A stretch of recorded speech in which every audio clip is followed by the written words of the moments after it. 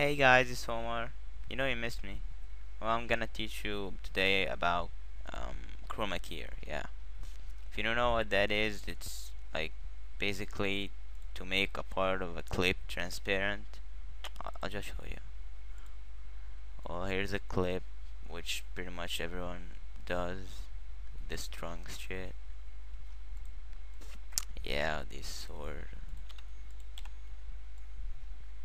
I'm just cut it. Alright. So next thing you're gonna do is you're gonna drag the blue screen over the clip. It'll automatically chroma keys the blue. Alright, so you're gonna change that to black. Wait, let me get another clip.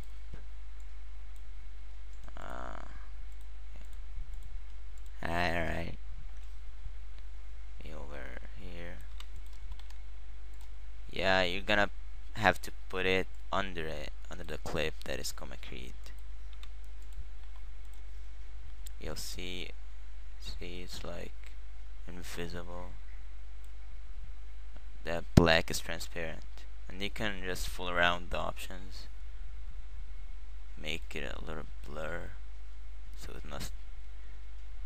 it's not too sharp, you know.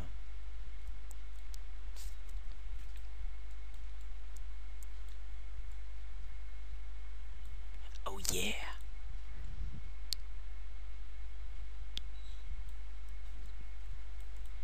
Yeah, that's about what chroma key is.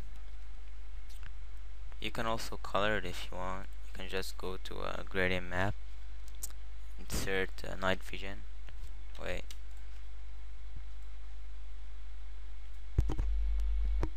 Yeah, night vision. Then change the 0 to transparent, not black, transparent. Then change the green to whatever color you want. I'll change it to red maybe. Then drag the 1 to closer to the 0 to fill up the blue space over here. Not too much though. Then drag the 2.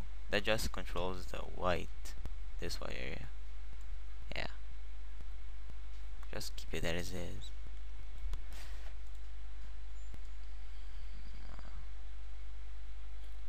Looks kinda bad right now, but you get the idea.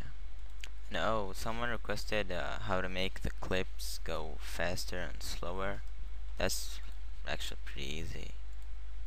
I'll just show you right now.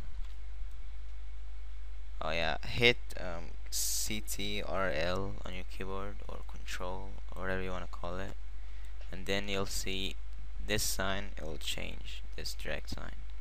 See, there's like a wave under it or something. Like if you drag it this way, it'll slow down.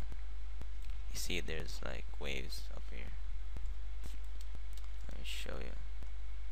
See how it's kind of slower, and then the other way, it's faster. Yeah, that's pretty fast. Yeah, that's it. Slower, faster. Alright, hope I helped. See you later.